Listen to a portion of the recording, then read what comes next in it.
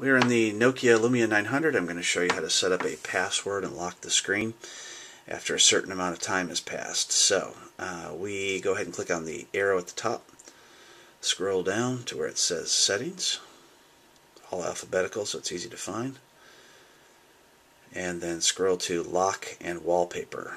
From here we can change the amount of time that it takes before the screen locks. And then if you don't have a password, it'll just come right back up. But if you do have a password, it'll prompt you for the password. So here we have password. I'll click on, and we'll just go ahead and type 1, 2, 3, 4, and we'll confirm that password. 1, 2, 3, 4. We'll click done.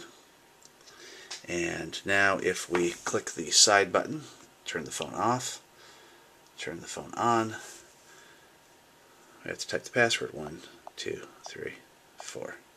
And now we're back in our phone.